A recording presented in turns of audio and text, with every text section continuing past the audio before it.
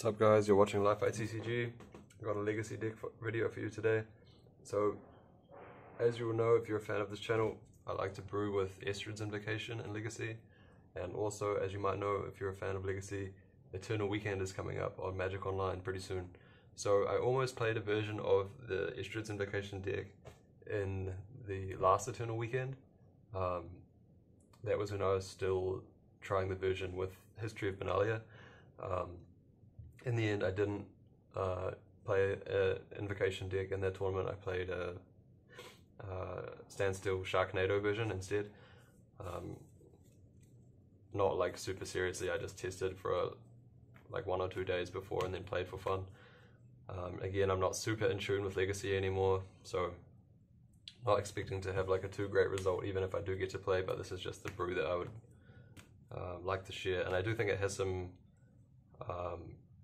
quite interesting upsides in the format right now. So I'll get into the deck list quickly, so I'll just start with the lands. Pretty stock mana base for a 3-color control deck, like the Jeskai build. So I got the 4 Prismatic Vista, 4 Flooded Strand, 2 Plains, 5 Island. Probably this shouldn't be a Mystic Sanctuary, probably it should just be the 5th Island. 2 Scalding Tarn, 1 Mountain, and then 1 of each of the blue jewel lands, 1 Tundra, 1 Volcanic. So that's 20 lands.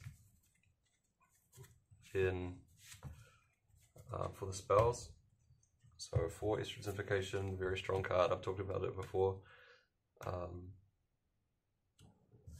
I'll discuss it again a bit later. So this pretty stock spells for a legacy control. I have 4 Ponder, 4 Brainstorm, 4 Force of Will, 4 Swords to Plowshares, and then 4 Prismatic Ending. So in previous versions of the deck, when the Modern Horizon 2 was very new, I think I only had 2 Prismatic Ending, and I was playing like some Terminus or something as well.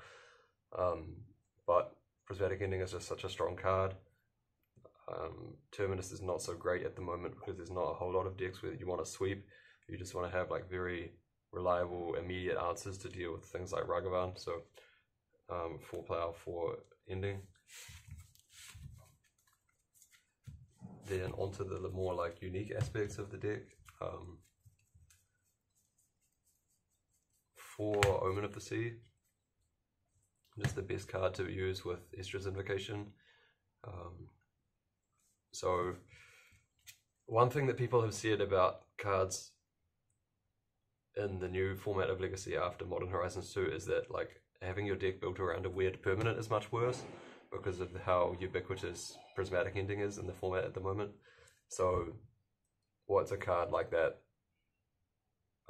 So like Aether Vial, for example, is like a bit worse of a card now because people can just easily answer it.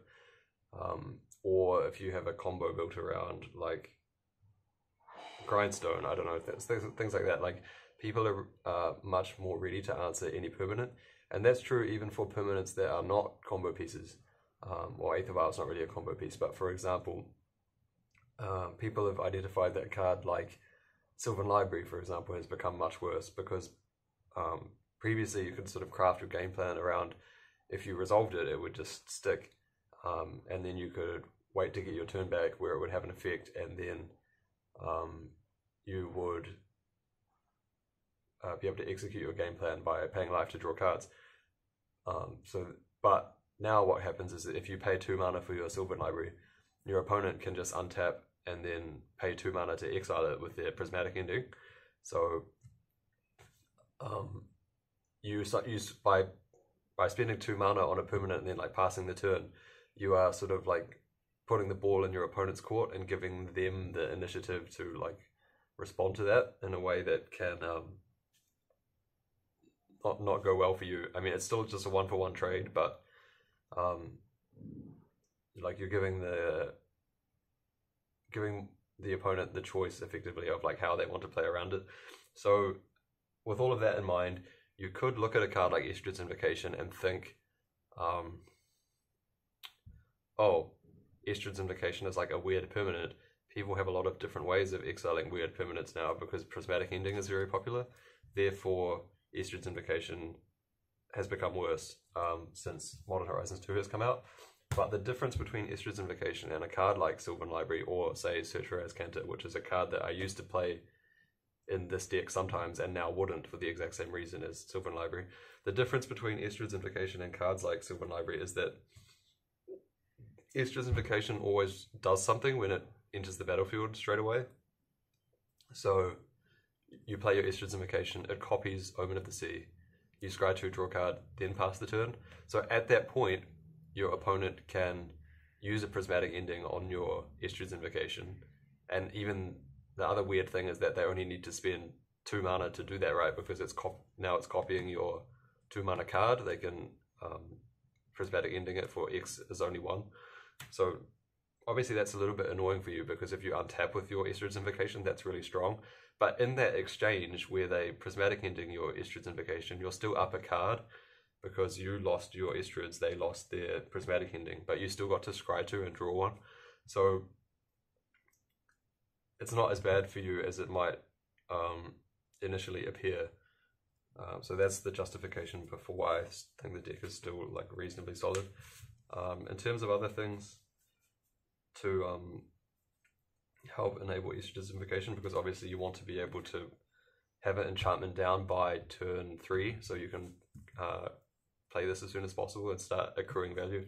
I have 2 Omen of the Forge and 3 Spreading Seas. So Omen of the Forge, instant speed answers to cards like Dragon Rage, Channeler, Delver, Ragavan, etc. Or against cards like Mother of Ruins, whatever, like against Elves decks, it's also good to have extra cheap removal.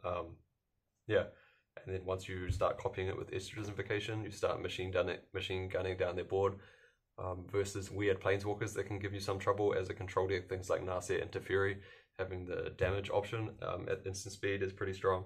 And then late in the game, it converts into like a Sulfuric Vortex effect. Once you've totally taken control of the game, you have your hand full of Force of Wills or whatever, then you just start copying it with Estrid's Invocation. You deal 2 damage to your opponent every turn until they die. Pretty straightforward.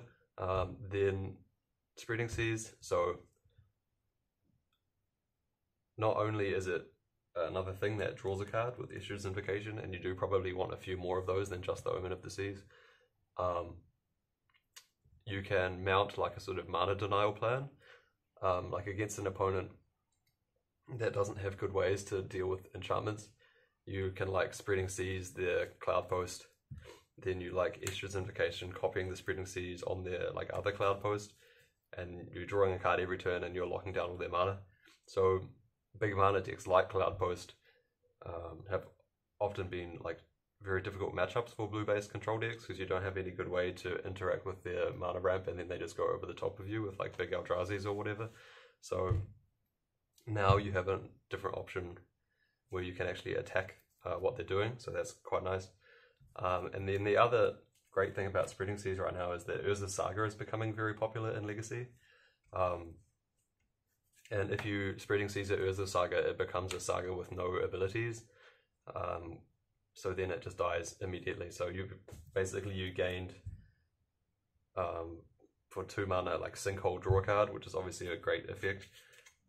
So Spreading Seas is also like a very strong card in Legacy right now, much stronger than it has been historically, just because of how prevalent Urza Saga is at the moment. So that's another reason why I like the Estrid's Invocation as a plan at right now. Then the last few cards, I have 2 Force of Negations. I don't know if all control decks are still on the like 6 Force plan right now, but I do like having it just as a way of interacting more with combo. You could argue that perhaps it's not entirely necessary, but you probably want to have them in the 75 somewhere. Because the other thing is that before the deck played Counterbalance as another thing that was quite good versus combo, and also just like value stuff in general. the reason why Counterbalance is a lot worse now is firstly because of things like if your opponent gets their Rugabart under it, you look kind of foolish. And that is also a card that Prismatic Ending makes much worse. Not only is it like one of those permanents where you just cast it and then wait for your opponent to do something, which is exactly what is exploitable by Prismatic Ending, but your opponent can cast their Prismatic Ending with like X as some arbitrary value, which makes it very hard to use Counterbalance to stop it. So that's also very bad at the moment. So you could maybe play like a Miser's like one-off Counterbalance just randomly for value.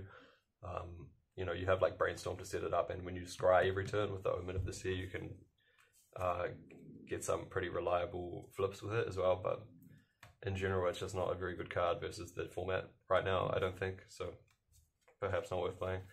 The rest of the spells, I have one Detention Sphere.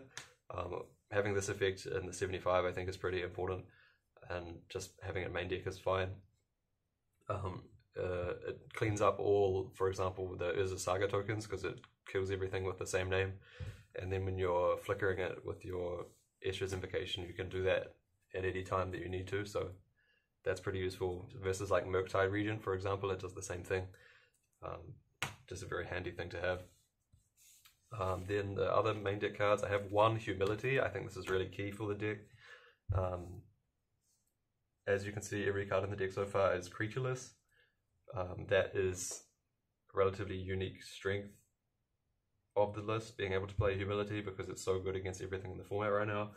You could argue that maybe against Delver it's a bit slow, and that's fair, but versus everything else, like bad control, like one of the most popular versions of control, very creature dependent. They have the Endurance, they have Uro, right, as one of their main cards that they're relying on to help them win. Versus any deck like Elves or whatever, Humility is obviously great. Death and Taxes, like now they're playing a one of like Cathar Commando, I think it's called, to get around Torpor Orb, but Cathar Commando can't do anything about this, right? That's all they have left is like 2 copies of Council's Judgment or whatever in their sideboard. Stops all their Yorion, stops their like everything, right? Their whole deck just does nothing. Like at that point, the only card you have to worry about is like Cauldron maybe, but that's not shouldn't be too hard to handle with all of the Prismatic Endings and stuff. So yeah, Humility really strong. Then the other matchup where Humility used to be bad was like spell-based combo, so against Storm, for example, where Humility doesn't do anything. But now, one of the most popular quote-unquote like spell-based combo decks is Doomsday, which is only a spell-based combo deck right up until the point where they actually need to win the game. And then obviously a 1/1 Thassa's Oracle with no abilities is not a very good card at any point, so Humility is not even bad in that matchup either. Yeah, it's just very strong. And then the particular synergy with Omen of the Forge and the Estrid's Invocation plus Humility, like sometimes the problem with Humility is that you would get to like turn 4 and then you would play your Humility and your opponent would have like 3 1/1s or something afterwards. And now you're at a point where like, well, there's 3 points of damage per turn that you're still taking. Like now you need to find a way to deal with that, even with your humility out. But now all your opponent's creatures are 1/1s. You can just ping them down slowly with your Omen of the Forge, and usually that's good enough to like secure the game. So yeah, Humility is a very good card, I think, and I'm glad that this list can play it without it affecting itself too much. That's one of the reasons why I'm not turning this into a Yorion deck, even though it like very plausibly could become one with so many weird cards that have Enter the Battlefield stuff on them. Yeah, I like it. The problem with making this a Yorion deck is firstly that you sort of run out of cards to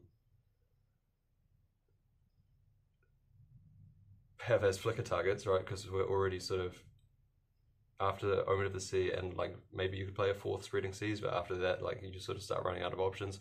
Your key piece, Estrid's Invocation, you would draw that much less frequently. Your Humility would brick your Yorion, so that aspect would be annoying as well. Yeah, so that's basically why I think that's not ideal, but it's definitely something you could argue for. And obviously I don't think it's that bad, but it's just not something I'm going for at the moment. And then in terms of just having Yorion as like the free card that you can put in your hand to brainstorm away or whatever. You still have Kaheera, right, because it's a creatureless deck, so you don't lose out on that aspect either. Then the last 3 cards in the main deck are just like leftovers of what I had before. So 1 Court of Cunning, 1 Terminus, and 1 Jace. I'm not going to argue that these are correct at all. So like I said before, like one of these could just be a Miser counterbalance. You could easily play like the 4th Spreading Seas right now. I don't think it's that bad. If you feel like you don't like the Court of Cunning, you think it's a bit risky in the format right now with like Ragavan Dash and stealing the Monarch, things like that, you could swap it for like a 3rd Omen of the Forge, or you play like Court of Grace main instead, something like that. And yeah, the Jace and the Terminus are just like random cards that I just had left over. So if you have any good suggestions for what you think these last 3 slots could be, then I'm all ears. But yeah, that's the main deck so far.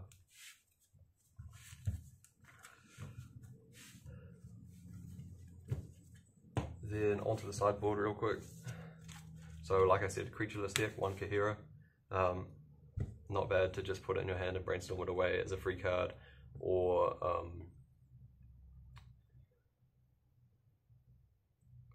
you can play it as a win con or to block. It's, you know, it's totally fine. It's better, probably better than random 15th card that you would play instead of it. 3 Pyroblast, just as like anti-blue stuff. Then 2 Court of Grace versus like the Fear decks. So anything slower than Delver, basically this card's pretty big hammer drop to play. It has great synergy with Estrid's Invocation as well, because with the upkeep trigger on this deck, you copy it with Estrid's Invocation and then you become the Monarch before the trigger resolves, so you always get angels rather than 1/1s. And you're also becoming the Monarch every turn, so you're drawing cards reliably as well. So that's a very powerful interaction. And you could also play this main deck as well. It wouldn't be that bad. You just have to be a bit careful whether you think it's not too clunky versus Delver trying to resolve like 4-drop Monarch cards that don't do anything when they enter the battlefield. It's a bit of a risky proposition. Then 1 Surgical Extraction, just as like Miser, Grey Pate, and versus Uro, or any weird deck where you extracting pieces is good. Then we have the Enlightened Tutor package, so 2 Enlightened Tutor, 1 Deafening Silence as like anti-storm or anti-whatever combo. I have 1 Stony Silence here, but I think right now this should actually be an Energy Flux. Affinity is really popular, the deck that has they're calling it like 8 cast because it has 4 Thought Cast, 4 Thought Monitor. Against a deck that's so all-in on artifacts, obviously Null Rod is good, or Stony Silence, Null Rod is good, but I think Energy Flux is a bit better. It just protects you from getting run over by the construct starts. And like the other matchups where you wanted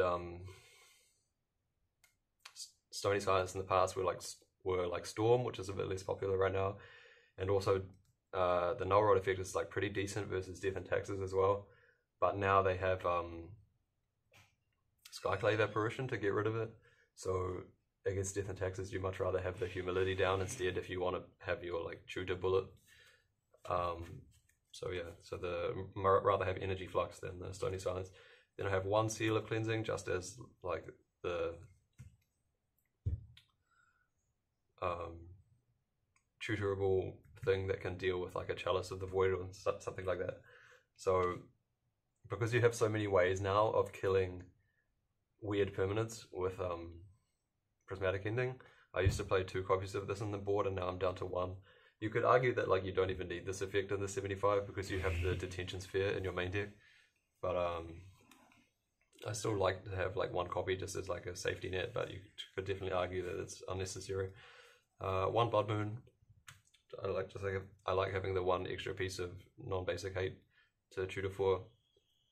You could argue that it can be like a back to basics or something as well, but Blood Moon's a bit better versus Saga stuff, so that's why that gets the nod there. Then 1 Grafdigger's Cage and 1 Pithing Needle.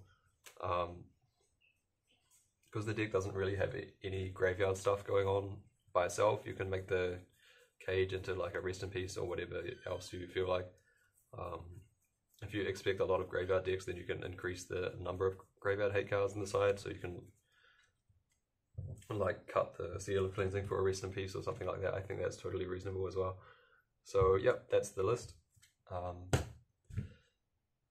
So there's like I said, there's a few sideboard slots that are less certain, and there are those few cards in the main deck as well. But apart from that, I'm a pretty big fan of the Estrid's Invocation. I think the card's pretty strong. So you can think of it maybe as like that kind of expressive iteration kind of effect that basically all the control decks are playing right now. So it's obviously worse than a card like Expressive Iteration into Daze, because you have to pay 3 mana on it up front. But otherwise, it's like the similar kind of effect, because if you want to get the card advantage from an Expressive Iteration,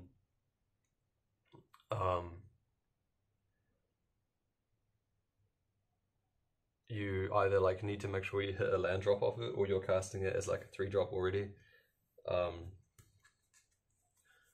So yeah, you could play like 1 or 2 Expressive Iteration in this deck as well, just to like have the extra card advantage and a way to like more reliably set up your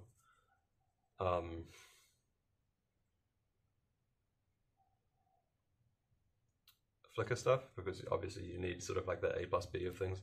That could be alright actually, like you could play 1 or 2 Expressive Iteration in the spot, and I think it would be pretty strong. But yeah, that's all we have for today. So the Legacy, Jeskai, Estrid's Invocation.